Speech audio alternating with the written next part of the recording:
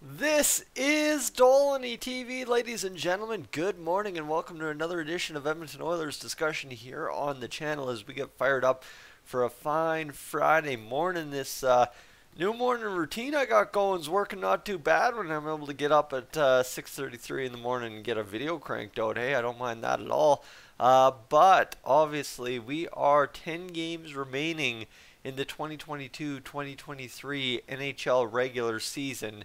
And there is a lot to be decided about our Edmonton Oilers and our Edmonton Oilers finishing in the standings coming up here right away. But before we get to that, friends, what I just want to mention is, if you're new to the channel, I know I've been hitting this very hard lately, and I apologize if it's offended you at all, because quite honestly, I've got a big mission to get done up in Cold Lake at the end of the month here, and I'm just trying to gather up as many of you to support me for that big mission when we get up there. So if you're new, please subscribe. If you're returning and you're enjoying the Oilers and it's been a good 72 games for you so far, please leave a like on today's video and let's get into the meat and potatoes, shall we? No more housekeeping notes. Really, it's only 6:30. How could I have housekeeping notes?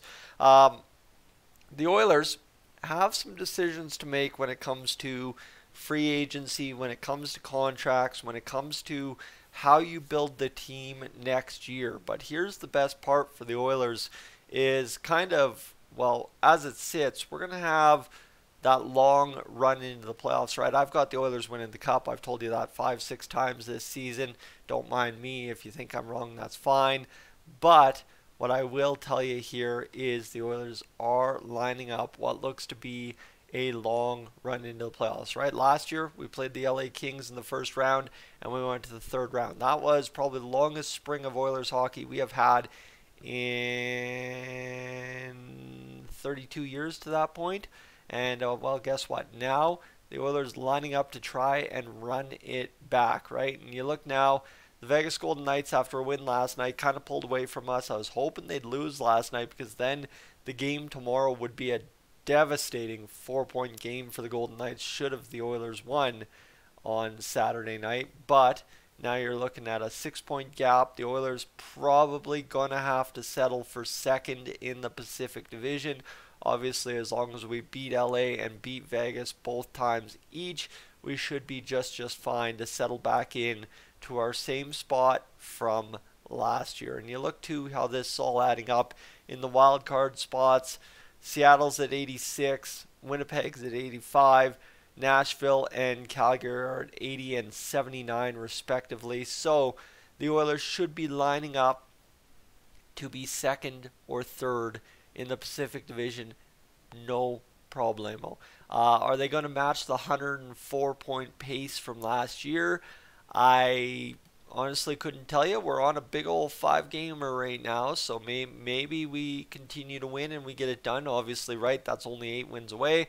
You win 8 of your next 10, you're probably, as long as you beat Vegas and LA in all of those 8 games, you're probably maybe even in first place in the Pacific Division if all goes according to plan.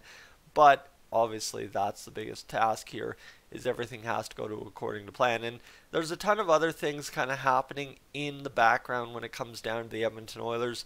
Last week, we kind of got a little bit of chatter about, well, the Oilers are going to have to move on from Brett Kulak. The Oilers are going to have to move on from Cody Ceci next year if they want to make the salary cap work, right? We've already shipped out one for our situation overpriced defenseman in Tyson Barrie. Excuse me there. And when we're done, there we go, that's better.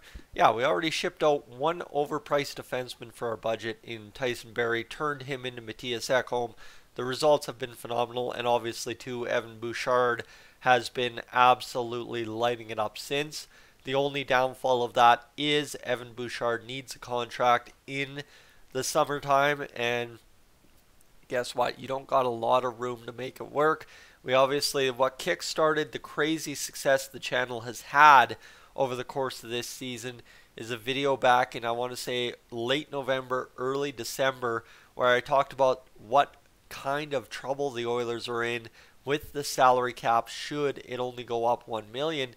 And obviously, you see now over the past month or so, we've heard the chatter that maybe Gary Bettman's open to raising the salary cap by multi-millions just in negotiations with the NHLPA.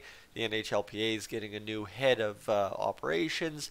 There's a ton of stuff here laying around in the background for the Oilers, like I said, that is going to kind of play out over the course of the playoffs, right? I think if you talk about Cody Ceci and Brett Kulak, right, I think any Oilers fan would say either one's good with me. I can part with either or. I'm not really attached to either. I mean, there's a lot of hate lately for Cody Ceci. I think just honestly, it's attached to Darnell Nurse. Anybody that plays with Darnell Nurse would be getting the same hate at this point, especially if it was Evan Bouchard.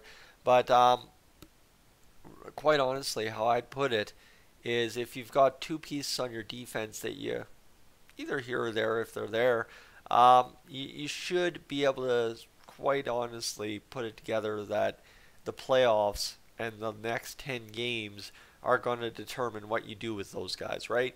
Is every year somebody shines, and I think Brett Kulak, the reason he got such a starring role this year with the Oilers is that he was starring out there for us in the playoffs. Honestly, I was probably next to Duncan Keith, just being Duncan Keith in the playoffs, and Darnell Nurse being injured and everything. I noticed Brett Kulak because he was just doing his thing, doing the right things when the right things needed to be done all playoffs long.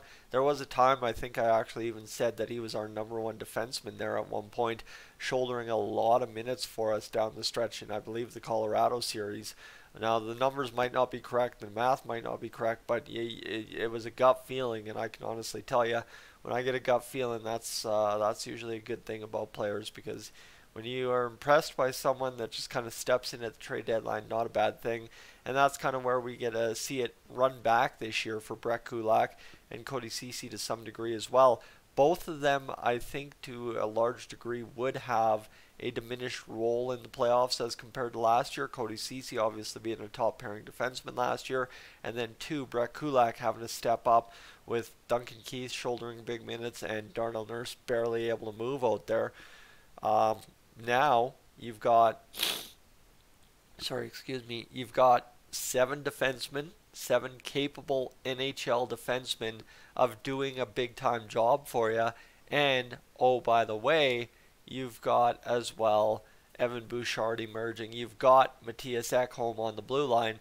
So when these playoff things kind of play out, yes, I could talk about the forwards as well, but the forwards is always going to be a neither here nor there conversation for the Oilers, because you're always going to have your Devon Shore, you're always going to have your Derek Ryan, you're always going to have your Matthias Janmark type players floating around this roster. It's just the nature of the business when Leon and Connor get paid over $21 million together. So that's something we don't really have to talk about. Obviously, we just hope that somebody becomes an unlikely playoff hero and we are good to go.